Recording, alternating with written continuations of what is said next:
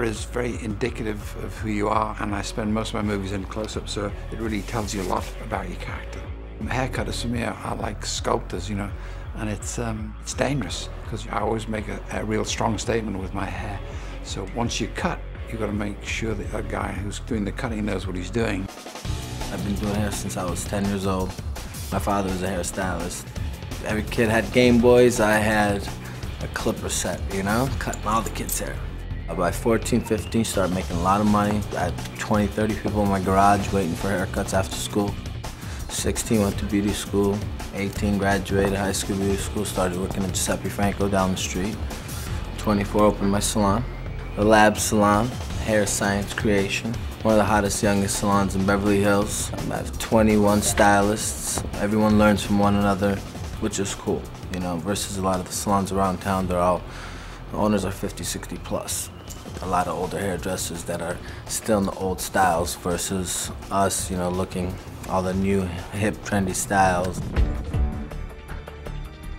My movies are always dictated to by research, so I go out in the real world and I cast my people. The real people start me in terms of where I want to go in terms of my haircut, because whoever you are, you sort of adapt. Your hair is, believe it or not, is very important to you. And in my case, it's very, it's very important. And then I go back into my books and my research, then I go to Danny. So I come to Danny armed with real people and armed with ideas based off the real people. Me and him will always talk about what's coming up next. Done, it's to be done, you're gonna be doing it. I said, all right, cool.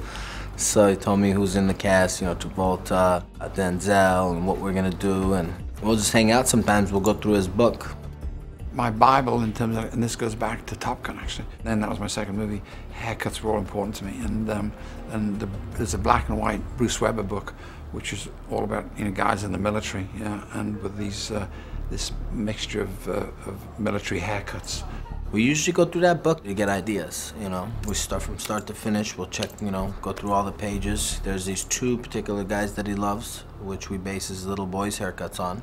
He loves the shorter, the spiky, you know. He loves that choppy look. He loves short, he loves shaved heads. So every time we go through the book, we'll start doing some styles, and at the time I shaved my head off.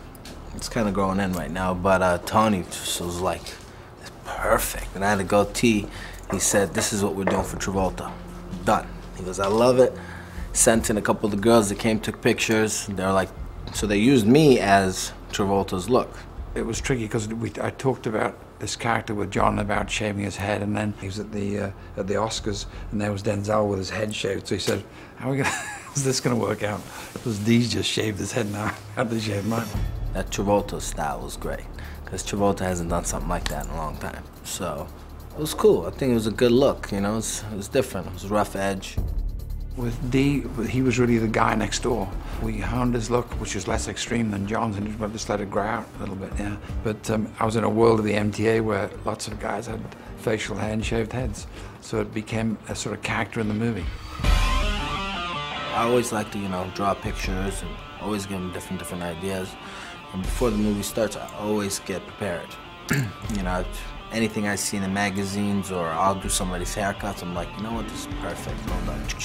But it's cool because we worked so well together. The guy's a director, he's an artist, you know? And that's what I do, it's in the blood. We both have that in the blood, which is pretty cool. He's a unique talent because he, as I say, he says, what do you want to do? Tell me, and then he goes, and he does it, and he's the fastest cutter I've ever experienced, yeah, but a great cutter. My movies, I think, are always a little bit about heightened reality. So whether it's the haircut, or it's how I crush my colors, or how I move my camera, it's all about heightened reality. So those haircuts are always indicative and a heightened perception of who I think this character is. So I always reach for that little bit of difference and try and push and tweak that difference, and that hair does it for me.